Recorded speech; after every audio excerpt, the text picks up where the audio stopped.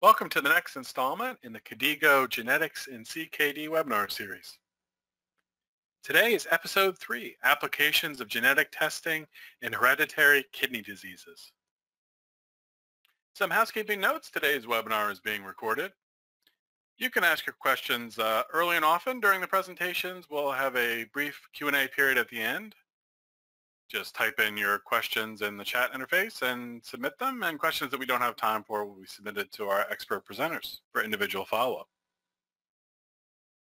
This KDIGO webinar series is supported by Natera. We'd like to thank them for their support. Our speakers today are Dr. Anthony Bleyer, Professor of Nephrology at Wake Forest School of Medicine. Our second speaker is Dr. Carla Nester, Director of the Division of Pediatric Nephrology, Dialysis and Transplantation at the University of Iowa. At this time, I'd like to turn it over to our first speaker. Go ahead, Dr. Bleyer. Like many of you, KDIGO has been an important source of information for me in many areas like chronic kidney disease, anemia, and bone mineral metabolism. I'm therefore very happy to contribute in some small way by sharing with you my experience over the past 2 decades in autosomal dominant tubulointerstitial kidney disease, also known as ADTKD. I would like to especially thank the moderator, Natera Webinars, and Tanya Green for helping to set up this program.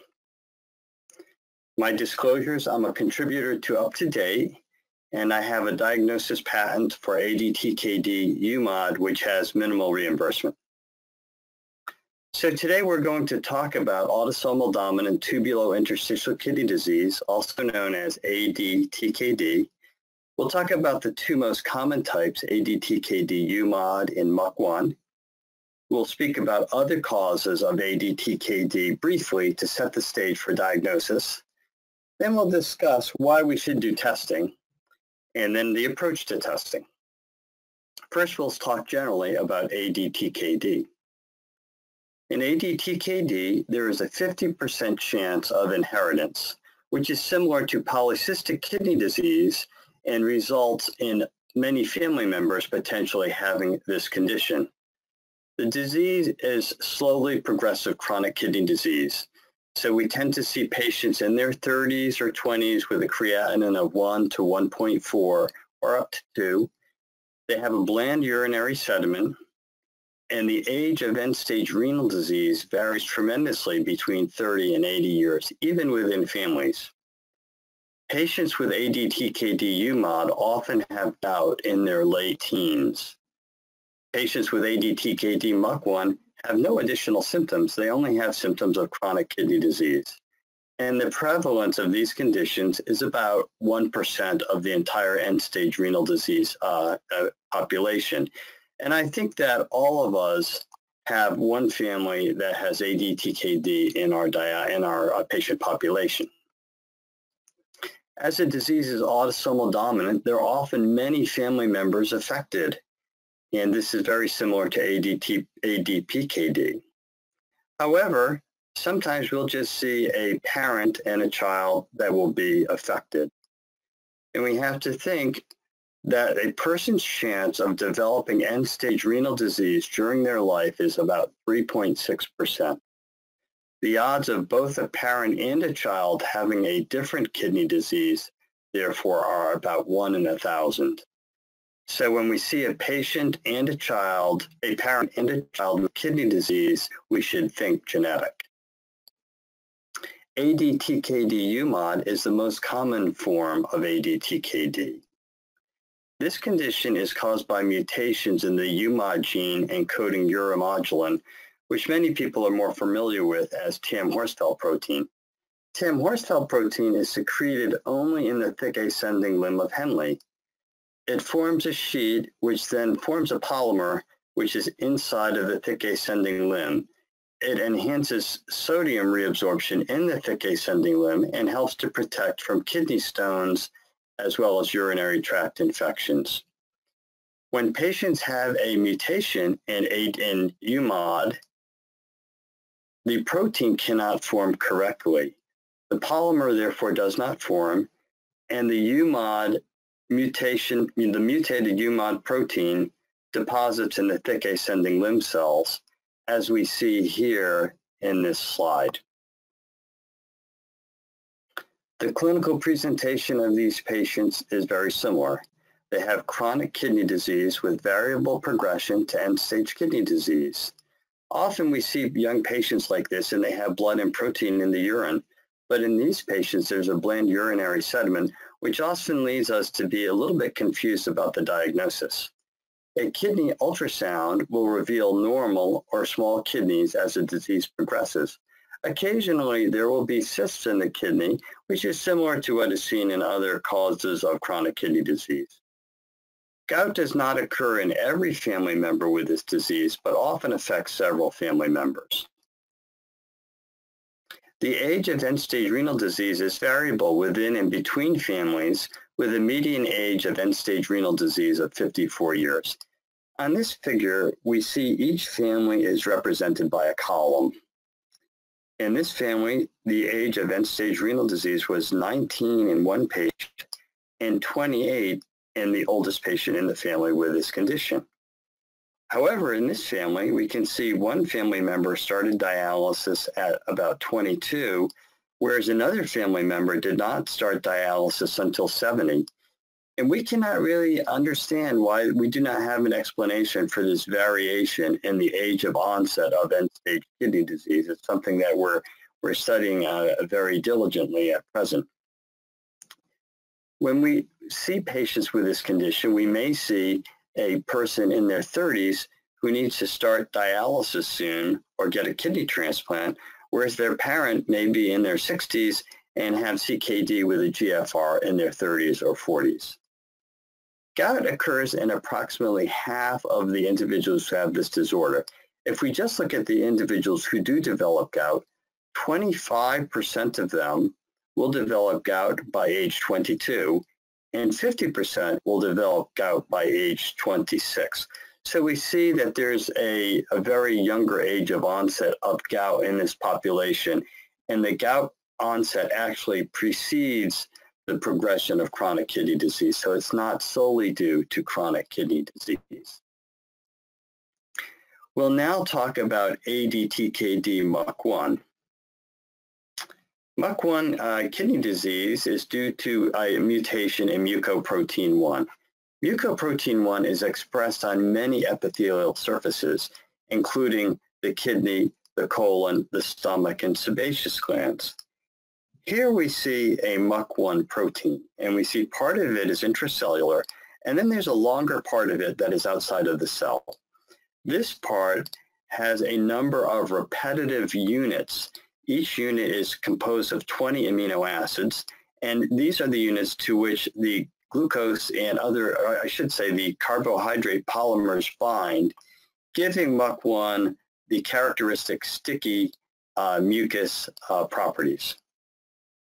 In this condition, what we find in one of the repeats, there is a repeat of 7 cytosines, and in this condition, in 95% of the cases, there is an addition of an 8th cytosine. This cytosine results in a frame shift mutation and leads to the addition from that point on of 20 different amino acids. This results in the deposition of this protein within the cell. So if you have ADTKD MUC1, you have one normal MUC1 protein, and then you have one abnormal MUC1 protein, of which the terminal part has an abnormal protein sequence. This is similar to plastic in the ocean in that the cell does not have a natural way to remove this protein, and it accumulates over time, leading to slowly progressive chronic kidney disease. While MUC1 is expressed in the breast, kidney, sebaceous glands, and GI tract, and we can see the mutated protein when we do biopsies in ADTKD MUC1 patients in these organs, the clinical manifestations of this disease only occur in the kidney. The median age of end-stage renal disease is 46 years in this disorder. And this is what I would call a disease that is pure chronic kidney disease. There's slowly progressive chronic kidney disease without any other manifestations. Hypertension, anemia, and gout occur as they would in other causes of CKD. Here we see the figure that I showed for the UMOD patients, and we can see almost exactly the same thing with families having a variable age of end-stage renal disease, in this case between 22 and 50, and in this case between about 25 and 81. And again, we don't have an explanation for this variation. 95% of MUC1 mutations are due to an addition of a cytosine to a 7-cytosine trap in the VNTR, the variable number of tandem repeats unit. Due to the high guanosine and cytosine content of this MUC1 repeat, routine genetic sequencing cannot be performed. So routine genetic panels are not able to pick up mutations in the MUC1 gene, and commercial laboratories in the United States cannot perform MUC1 genetic testing. MUC1 genetic testing is currently available at the Broad Institute of MIT and Harvard at no cost. We prepare the place for MUC1 testing, and we send them to the Broad Institute, and we receive samples from many different countries. If you're interested in sending samples, please contact me at ableyer@wakehealth.edu. In Europe, there are several centers where MUC1 genetic testing can be performed, including in Erlangen, Germany, with Michael Wiesener, and in Madrid, Spain, with Rosa Tora. Current routine genetic testing only identifies the MUC1 cytosine duplication, so it will only test for this cytosine addition. What if there was a guanosine or an adenosine here, or what if instead of adding a nucleotide, we remove 2 nucleotides? We would then have the same frame shift protein and we would have the same disease, but these would not be picked up with current genetic testing. We have developed other tests to identify MUC1 mutations that are currently available through our laboratory, working with the laboratory of Stan Kamach at the Charles University in Prague. This includes immunostaining of urinary smears for the mutated MUC1 protein. I'll now briefly talk about other causes of ADTKD. One of these is ADTKD due to mutations in HNF1 beta. This disease is very unique in that it has a variable penetrance, and affected family members may suffer from none or one or more of the clinical symptoms. These include maturity onset diabetes of use. So in this, we see patients presenting in their late teens with diabetes that's non-insulin dependent, and often they're not overweight. The abnormalities of the GU tract may also occur, including a single kidney, reflux, or a bicornuate uterus. Abnormal LFTs may occur. These are benign, and a liver biopsy will be unrevealing. Gout and hypomagnesemia, and CKD leading to end-stage renal disease also occur. When we look at this family, we can see the variable degree of symptoms in different family members, and even in a patient who has a mutation who's asymptomatic. ADTKD renin is due to mutations in the gene encoding renin.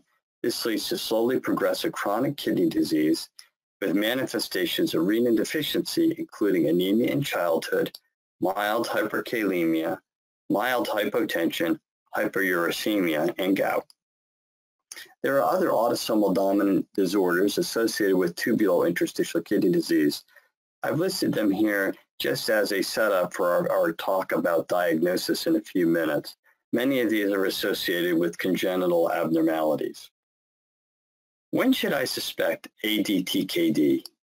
We should suspect this condition when we see at least a parent and a child affected with kidney disease in a family, when the kidney disease is chronic, there is a bland urinary sediment. Why should I test for this condition when we know that many times there are no treatments for these disorders? First of all, patients and families who have suffered from generations desire to know why they have this condition. We've had actually a large number of families who self-referred to us to find a diagnosis and to understand why this disease occurs in their families. We can also avoid kidney biopsy by making a genetic diagnosis. Furthermore, kidney biopsy in this condition is often non-diagnostic. This allows patients to see if they have the disease and to plan for their future. Patients can also enroll in clinical trials to help to find a treatment. We've actually identified an exciting potential therapy that we hope to have available in 5 to 10 years for this disease. And so we think that diagnosis will hopefully and someday help patients to get a treatment. Why should we diagnose ADTKD when specific treatments for kidney failure are unavailable? First of all, there are some treatments for specific aspects of this disease. We can treat gout and ADTKD UMOD. We can do this when patients are younger, so patients may present at age 17 or 18 with gout. If we know that they have ADTKD UMOD, we can then go ahead and place them on allopurinol early in life to prevent future occurrences. We can treat acidosis, hyperkalemia, and anemia in ADTKD renin, and we can treat diabetes in ADTKD HNF1 beta in a specific way. Most importantly, we can prepare for kidney transplantation. These patients are the best possible candidates for kidney transplant because the disease is isolated to the organ and does not recur. In the past, family members have been told they cannot donate because we have not had genetic testing and been unable to tell if someone might be affected. Today, we can do genetic testing and identify potential living donors early. Do patients have regrets about testing positive for this disease? So when we do the testing, there will be a 50% chance that patients will have the disease. Of course, 50% of the patients will be very happy that they find out that they do not have the condition. But what about the patients who find out they do have the condition? So we did a survey of 54 individuals who thought they had normal kidney function and then had genetic testing and found out they had ADTKD. Interestingly, 60% of the patients who thought they had normal kidney function actually had CKD stage 3 or greater. We asked these patients, how do you feel about having had genetic testing? With a score of 0 being very unhappy, 50 neither happy nor unhappy, and 100 being very happy. And when we look at the scoring here on this graph, we see that 70% of the patients gave us a score of 90 to 100, indicating that they were very happy that they had undergone testing.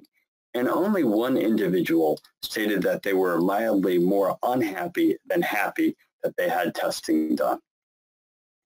We have a number of patient resources available, including booklets on ADTKD UMOD and MUC1, articles for physicians, an annual meeting, and webinars available, including about genetic testing and CKD and transplantation in ADTKD. Please contact me if you would like any of these resources. So when we do testing, we can take a family that does not know why they have kidney disease, they cannot donate kidneys to other affected family members, give them a reason for the disease, let them help to contribute to research in the disorder, provide them a lot of education, provide education for their physician, and also help in identifying potential donors. What is the approach to testing? Previously, we used to use a gene-specific approach to testing where we would look at if the family had gout and test for UMOD. We would look at if they had anemia and hyperkalemia and test for renin mutations and so on. If one test was negative, we would then consider other testing or testing in our laboratory for MUC1 mutations. This testing had several weaknesses. It was expensive and time-consuming because we would test each gene separately and in order. One could also miss unexpected diagnoses. For example, if we were testing a patient for ADTKD and they actually had inherited focal segmental glomerulosclerosis, we would miss the diagnosis. Choosing a kidney gene panel. We want to choose a panel with as many genes as possible and that has easy accessibility for our patients. We would like the financing to be straightforward. The panel will not include testing for ADTKD MUC1. Whole exome sequencing can also be performed, where a gene panel does testing for just a set of genes that are related to kidney disease. Whole exome sequencing looks at the entire genome. With this, we can find novel gene mutations, but this is really more labor-intensive and expensive at present and often requires testing many family members. So we do not recommend this testing at this point. Instead, we recommend a gene panel or testing for individual genes. This also does not test for MUC1 mutations. What are our results at Wake Forest from our cohort? We've tested a total of 665 families. 176 families have come directly from patients. These patients were not referred by their doctors, but contacted us directly because they were frustrated at not having a diagnosis. Of these families, 141 families were found to have mutations in UMOD, causing ADTKD UMOD. 87 families were found to have mutations in the MUC1 gene. 9 families had renin mutations. 44 families had other causes of kidney disease, and 34 families had ADTKD of unknown cause that were still looking for a cause. In addition to identifying families with the disorders, we were also able to diagnose many patients with both these disorders by testing additional family members. What is our approach at present to testing? We believe that we should take all patients with ADTKD and have them go through a gene panel. The gene panel should include genes for UMOD, renin, genes for diabetes such as HNF1 beta, and genes for other rarer kidney diseases. We believe this will lead to a diagnosis in about 50% of families. If this gene panel is negative, we should then have these families undergo analysis for the cytosine duplication at the Broad Institute or at other European centers that test for this mutation. This will get us to about 75%. The rest of these patients can be tested with urinary smears for the mutant MUC1 protein, and then this will get us to 80%, and in the remaining 20%, they will need whole exome sequencing and newer genetic techniques to find new genes. Approach to patients with no family history. So some patients may have the symptoms of ADTKD MUC1, but they may not have any other affected family members. These individuals could have a de novo mutation, a new mutation. However, it is more likely that these individuals have nephronophthisis. Nephronophthisis is a condition, it's autosomal recessive, and it's associated with mutations that occur in proteins in the renal tubule cilia. They usually present in childhood. Nephronophthisis genes are included in several gene panels. At present, we do not perform MUC1 mutational analysis for individuals with no family history. We've had very limited success in testing of these individuals in the past. We don't have a specific treatment at this time. There are many individuals who present with CKD of unknown cause, and testing is expensive. When we have a specific treatment for this disease, I think that we will do a lot more testing of individuals without family history. What about screening of family members? So once someone is identified in the family, other family members will likely want to be tested. We need to carefully discuss risks, benefits, and alternatives. We should assume that the person has a disorder prior to testing. So there's a 50% chance the patient will have the disorder, even if they think they have normal kidney function.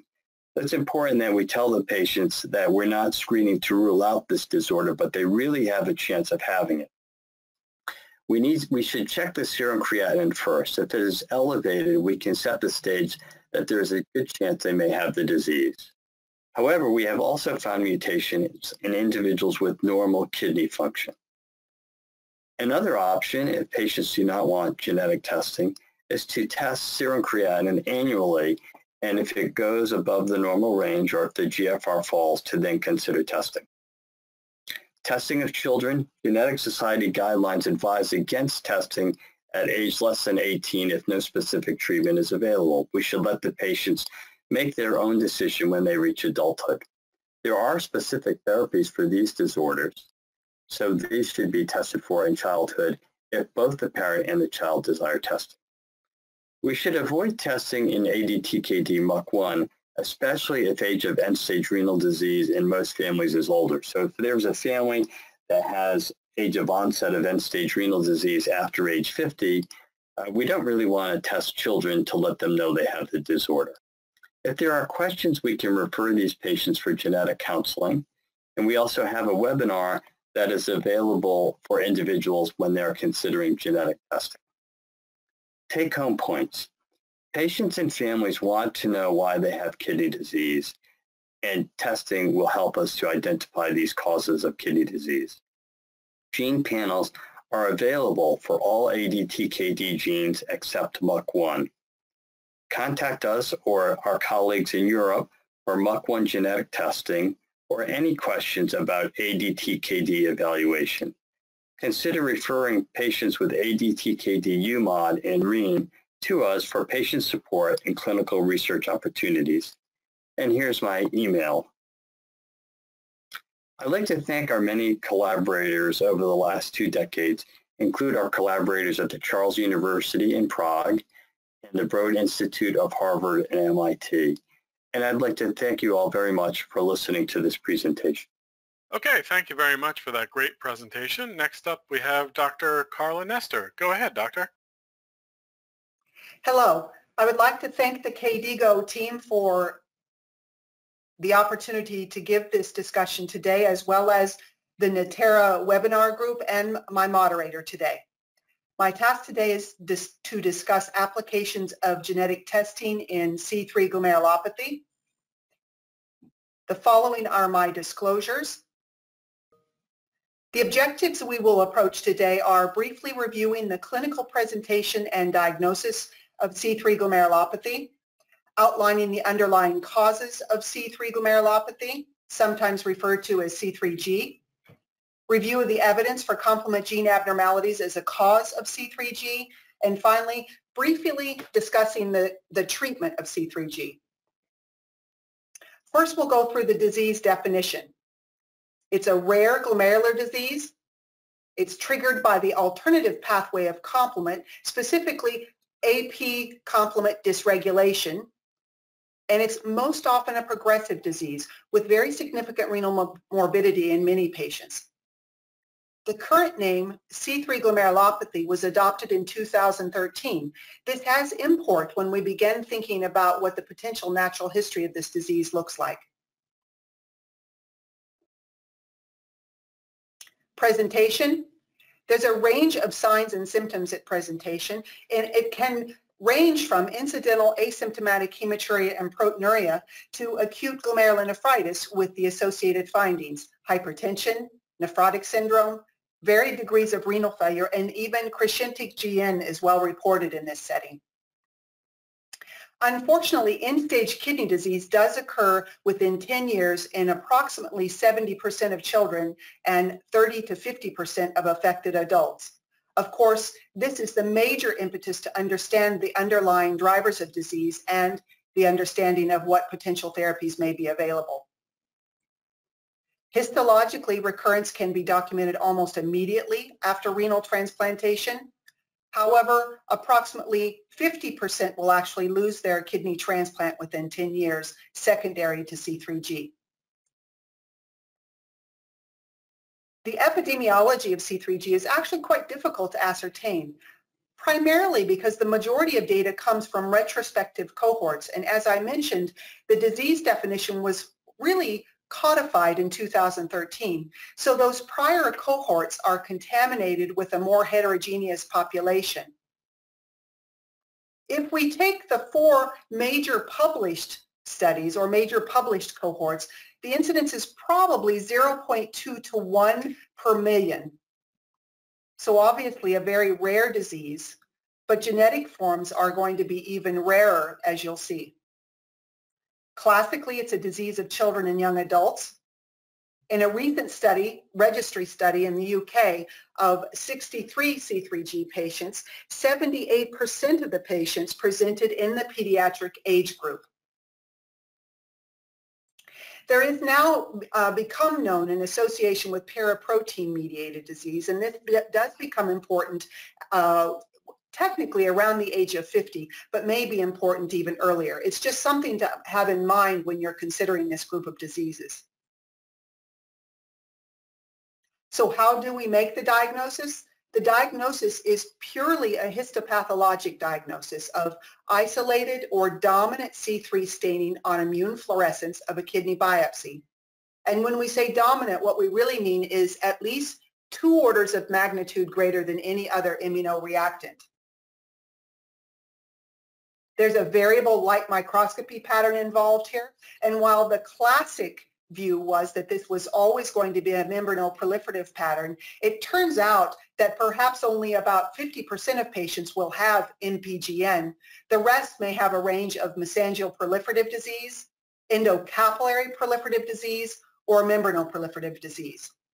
And of course, we already mentioned the possibility of crescents.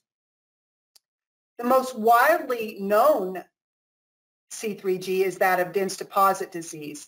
The very significant osmophilic sausage-shaped deposits are classic for C3G. However, as you can see here, that really only accounts for about 33% of patients. It turns out the other group, 67% of the C3G patients, have a much more fine appearing deposit.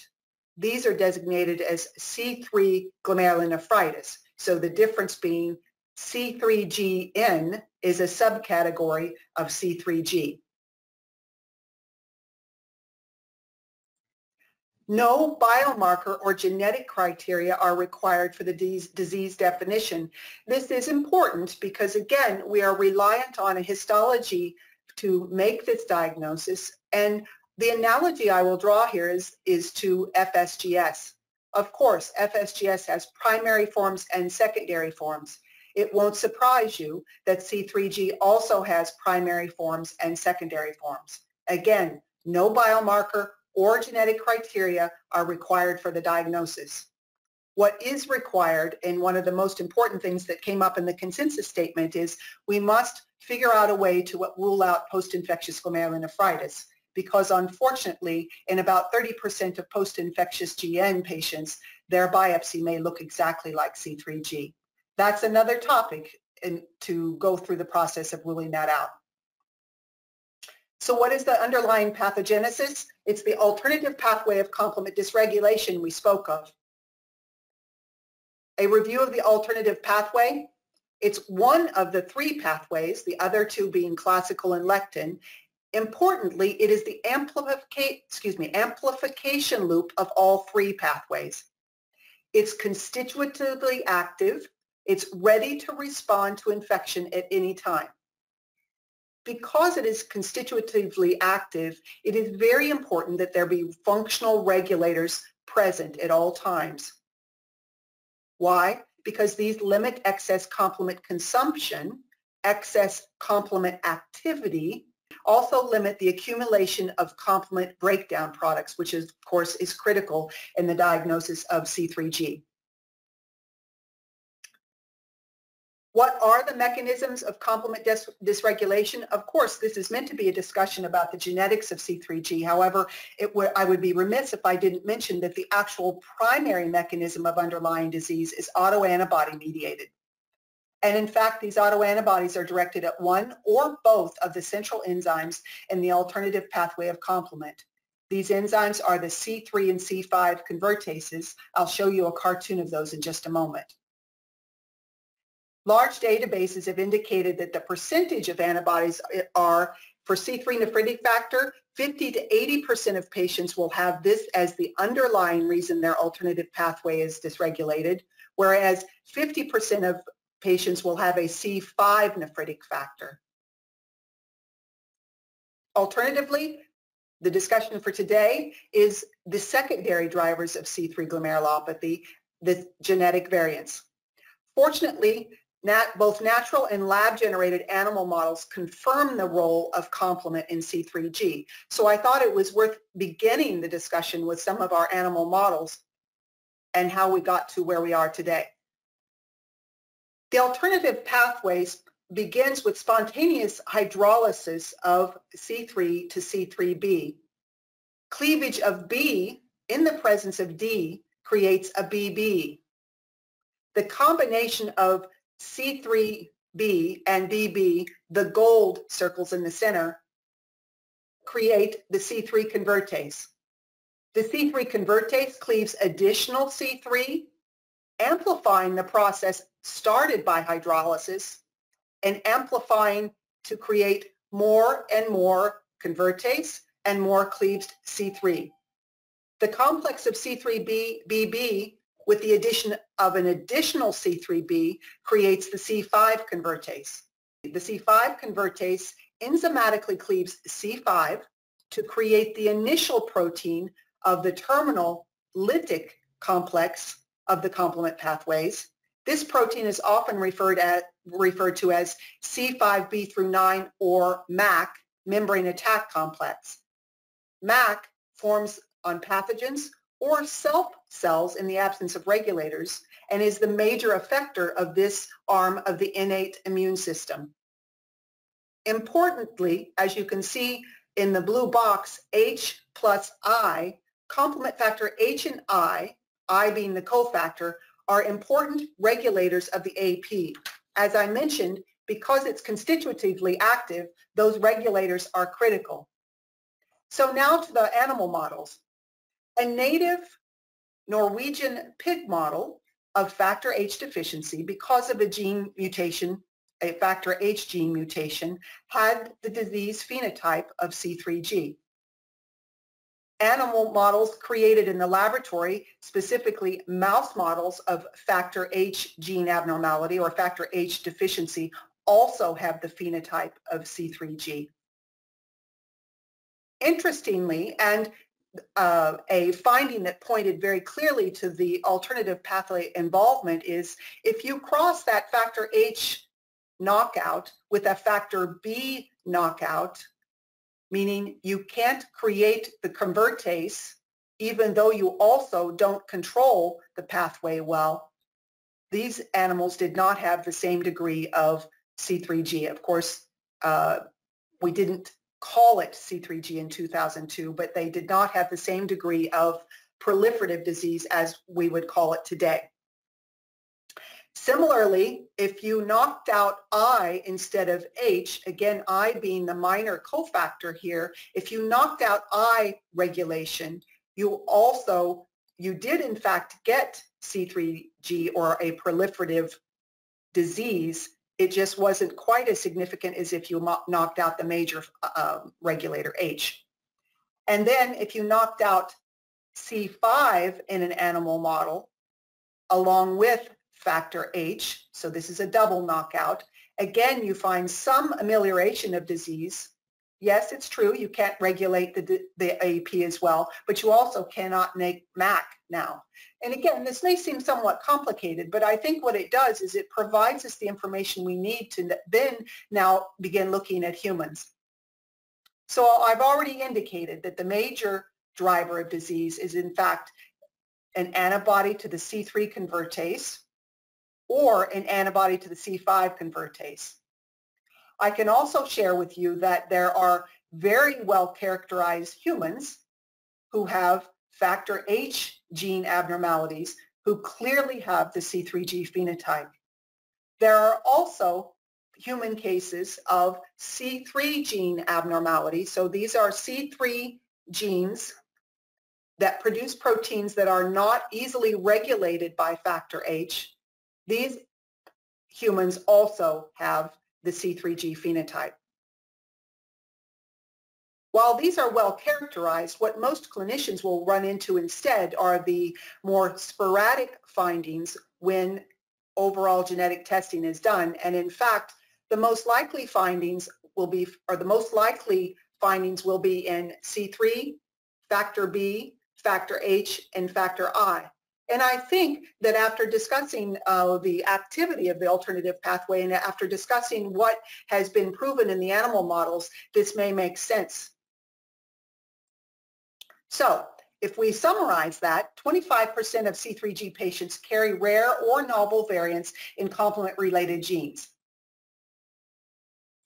They tend to be in the convertase genes, so in that C3 and factor B. or they tend to be in the regulators in complement factor H or factor I. I think it's worth spending a few moments on this idea of the complement factor H hotspot. Many of you may know that the other complement-mediated kidney disease we often talk about is atypical aHUS. In that setting, the hotspot, if you will, is in the 17, 18, 19, and 20 SCRs of the complement factor H. This is important because in order to prevent atypical aHUS, you must have complement control on the cell surface. So that is the portion of the factor H protein that binds the cell surface. A mutation here would potentially alter that ability and then therefore set the patient at risk for atypical aHUS. Alternatively, in C3G, the hotspot of factor H tends to be in SCRs 1, 2, 3, and 4. If you notice, those are the SCRs that bind C3b. If you can't bind C3b, there will be more difficulty in controlling the pathway at that level. And this is the general concept, if you will, of there being a differential hotspot for one complement-mediated disease versus another. Moving forward, we also know that there are genetic abnormalities in the CFHR5 gene. This is the most well known as a founder mutation in the Cypriot population. And then finally, when we think about familial C3G, we have to think about rearrangements in the CFHR genes, particularly as that results in fusion proteins. Again, it's a somewhat complex topic, but I think I would like to show you a few examples of that. First of all, the cartoon depicts what the complement factor H and the CFHR genes look like on the chromosome. This is important. Their proximity is important, but what is even more important is the homology that these proteins have. You can see here factor H on the top, CFHR4 on the bottom, and you can see they've been lined up such that SCR6 of factor H is incredibly homologous to SCR1 of all of the CFHRs. I hope that you can see that. Similarly, SCR7 of factor H is homologous to CFHR1, SCR2, etc. The point to offer to you here is that this tremendous degree of homology lends itself to recombination events that create fusion genes, which then have the potential to create fusion proteins. So let's do some examples. This is my hint to remind you that in order to be able to detect these, you cannot do NGS or next generation sequencing. You must do an assay called multiplex ligation dependent probe amplification. And so that would be one of the things I would suggest to you when you're thinking about genetics on your patients. You really should make sure that an MLPA is done. Now, of course, we can all agree these are incredibly rare events, but so is C3G. So here's what it looks like. In the top panel, you can see with the normal appearance of those SCRs. For instance, for factor H-related 1, you have 1, 2, 3, 4, and 5 in purple. Factor H-related 2, 1, 2, 3, 4 in gray, etc. Now go down to the bottom panel, and let's just use one example where you have the fusion of 1 and 2 of factor H-related 2 with 1 through 9 of factor H-related 5, and you create a fusion gene that looks like this. So once you have these fusion genes, you have the risk for having an alteration in the alternative pathway complement activity. And so these can become very important events, and as I had mentioned, are in fact the major cause of familial C3G, the transmission of these throughout the family. One small interesting point is that the dimerization motif shared by CFHR1, 2, and 5 also add an important aspect of this idea of the fusion gene. So you might recall from the previous figure, just looking at the very top panel here, for FHR2, the gray 1 and 2, that is the 2 N-terminal SCR domains of factor H-related 2. These enable the formation of both homeo and heterodimers between the CFHR. That perhaps is not as important to you, except that if you look closer, because of this fusion, you now have two 1 and 2 domains. So now you have an increased risk of this hetero or homodimerization, and this in fact may create proteins that are now competitive for factor H, and as we already discussed, factor H being the major regulator, either a direct genetic abnormality or a competition with one of these secondary genetic abnormalities may become the reason that the pathway is dysregulated. So what is the clinical application of the genetic information that I've shared with you? Well, unfortunately, the natural history data are insufficient to tell us whether recurrence in a given patient is more likely to be the case, whether it's autoimmune versus a genetic form. So we don't know if it's worse or more problematic over the patient's lifetime to be a genetic form or not. We do not know that. We do suspect, or we strongly believe, that genetic studies do allow you to consider whether there is increased risk for recurrences. In fact, the new KDIGO guidelines, specifically the clinical practice guidelines on glomerular disease, and we're talking about the C3 glomerulopathy chapter, will in fact suggest a number of ways to look at the complement system in this group of patients, but particularly the KDIGO guidelines does recommend genetic testing in this group of patients for the possibility that you could pick up that 25 or 28% or so of patients who have a genetic cause of their C3G. I would put forth here that that's most likely to be important when you have a patient, well, maybe in two circumstances. First of all, when we have directed or targeted therapeutics, but then second of all, when you're preparing a patient for transplant so that you can understand the risk for recurrence and the risk to potential donors. Of course, we can recognize that sometimes the genetic results may require specialized interpretation services. So what about the treatment of C3G? Not unlike understanding the natural history, as in who's going to recur or relapse and who is not, we also do not know whether the various treatments that we may try currently, because all of them are nonspecific, whether they are going to be more effective in autoimmune forms versus genetic forms. There is speculation that genetic forms may be more persistent disease and may have more direct complement abnormalities, but that's just speculation, and I think for the purposes of treatment currently we have to think of these as similar diseases. Current treatments are driven by expert opinion. And as I already indicated, that's primarily because there's absence of targeted therapeutics, but also because there are absence of clinical trials. We don't have well-described attempts to use these medications that we are currently using and understand their efficacy. And I'll give you an example of that in just a moment. So what has been recommended? It's been recommended based on whether the patient has moderately active or severe disease. And we don't need to spend a lot of time discussing this, but the point is that because we can't directly at this time approach the AP, for instance, we do not directly have a C3 convertase inhibitor, we must use secondary medications that are what we would call essentially anti-inflammatory medications such as prednisone and mycophenolate. They're not based on clinical trial, as already mentioned. They do not directly go towards a complement-specific component of this disease. And unfortunately, for all of us, there's a highly variable response across cohorts. I offer you 4 of these cohorts here, Spanish, Turkish, and then 2 US cohorts. And you can see if you follow the response line that it goes from 86% down to 12.5% of those who will have responded to mycophenolate, for instance. So you can see we are not quite where we need to be with respect to treatment, whether this is autoimmune disease or genetic.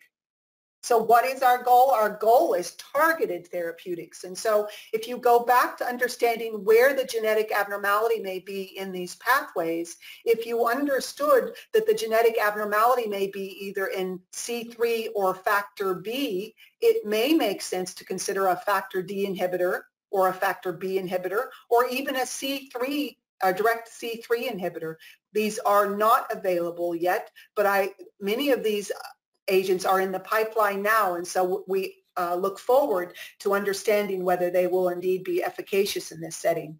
And then finally, if the problem really is in C5 or in the membrane attack complex, for instance, you may find out that a C5 inhibitor or even a C5a receptor blocker may be useful. And again, I've chosen these as possibilities primarily because they are in fact in the pipeline and are something for us to look forward to, whether it is truly genetic mediated disease or autoimmune. I would like to thank both my Division of Pediatric Nephrology colleagues for their wonderful support on a daily basis, but also because I work in the Molecular Otolaryngology and Renal Research Laboratory, I'm very, very blessed with a number of very brilliant minds surrounding me and helping me learn about complement and help me care for my patients. Thank you. Okay, thank you very much. We do have some questions, so we'll just jump right in. One of my patients has ADTKD and wants to have their 7-year-old tested. How should I advise them?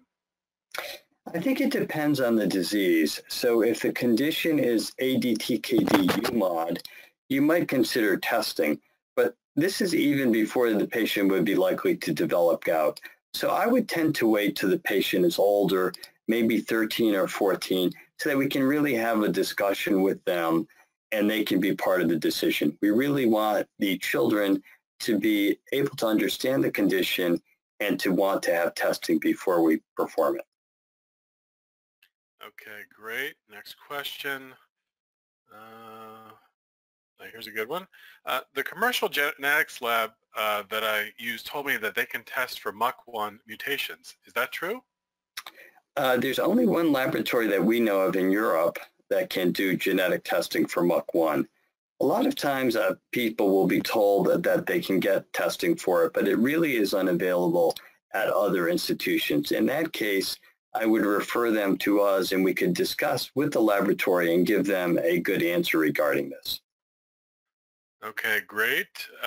Does it matter what commercial laboratory I use for UMOD genetic testing? If you want to do specific UMOD genetic testing, you should go to a laboratory that tests all of the exons of the UMOD gene and not just the exons where most mutations occur. We want to make sure that we rule out UMOD disease definitively with testing of all exons. My patient has limited funds and will be paying for genetic studies out of pocket. Is there a way that I can do a stepwise approach to their genetic testing for C3G? That's a great question. Well, as I mentioned to you during the discussion, actually, if you wanted to do a stepwise fiscal approach, you would likely begin with autoantibody assessment of your patient, since that's the more likely underlying cause of their C3G. After that, however, if you still need to define what may be causing the patient's C3G, because of most next generation sequencing panels these days will include all of the genes I have mentioned, it probably is not make sense to pick individual genes to test. Having said that, if you are going to choose individual genes, you would choose, of course, the C3, the factor B, the factor H, and the factor I, since those have been the ones that have been identified previously as potential causes of C3G. And then, of course, don't forget that assay I mentioned, the MLPA, as one of the assays. Okay, great. Next question. If my patient's genetic studies are negative, do I have to do follow-up with testing for copy number variants or fusion genes? Oh, thank you. That's similar to the last question to a degree in that, yes, if you do next generation sequencing, which is what most of the panels are these days that actually test complement genes, if you do only next generation sequencing, that will not be able to pick up the same degree of copy number variance as MLPA would, and that is very possible that you would miss these fusion genes. Again, that would be particularly important in familial cases, but is very likely to be important in the sporadic case where you have found, or it would be important for you to test in that area in sporadic cases where you have not found a better cause of the C3G up to that point. Okay, very good. I have a 15-year-old patient with a C3 gene variant as the probable cause of his C3G. Should I recommend familial testing for the two younger siblings? That can be a more difficult question. So the first of all, C3G in families is incredibly rare, and it is probably even more rare outside of those recombination events that I mentioned earlier. So the fact that the 15-year-old has a C3 gene abnormality, it's very likely to be de novo. Now, the only way you would know is to test, but and I will say that this tends to be local practice. I would generally not recommend testing siblings who are unaffected, meaning they don't have any signs of glomerular disease, unless a genetic counselor has been approached and you've had a discussion about what the results mean to that individual, in part because of the anxiety that can be provoked from finding gene abnormalities when there's no clinical phenotype, but also in part because of the penetrance of this disease. We do believe it's multifactorial. We do believe that it's possible that an individual in the family could have the exact same gene variant but never get disease. Is that because there are multiple factors that could be playing a role? Yes, very likely. So all of that has to be sorted through before I would recommend gene testing for unaffected, so clinically phenotype completely negative or normal siblings. Okay, great. On behalf of the audience, I want to thank both of you for your great presentations and deft handling of the questions. Thank you very much. Thank you. Thank you. Thank you. Watch your email for information about episode 4 in the KDIGO Genetics and CKD Webinar Series. At this time, we will end the webinar, and you may now disconnect.